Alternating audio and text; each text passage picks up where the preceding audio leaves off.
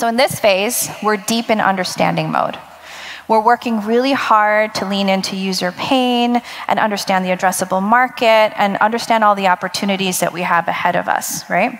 We have to ask the right questions aligned to the outcomes we want to see. And here's the example that I'm going to go into. A business goal that we can look at from the CPO seat or head of product is reducing customer churn by a certain amount or a certain percentage, right? And you want to ask certain questions in order to get there.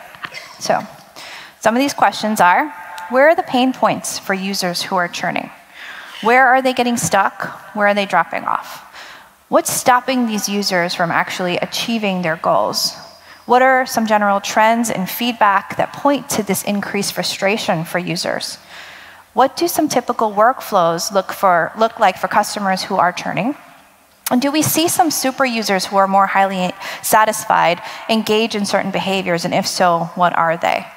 There are probably a couple more questions that come to your mind as I look through this reducing churn, but these are just a few.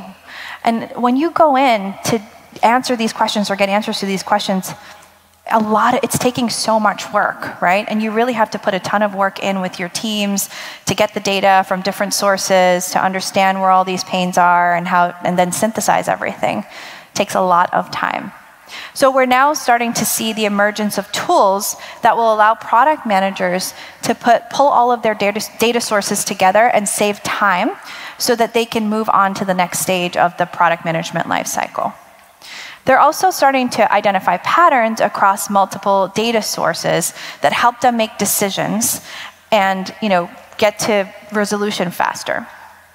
And these tools will provide actionable recommendations and evidence to justify proposed investments with product managers or for product managers so that they can actually have more effective stakeholder engagement and stakeholder communication.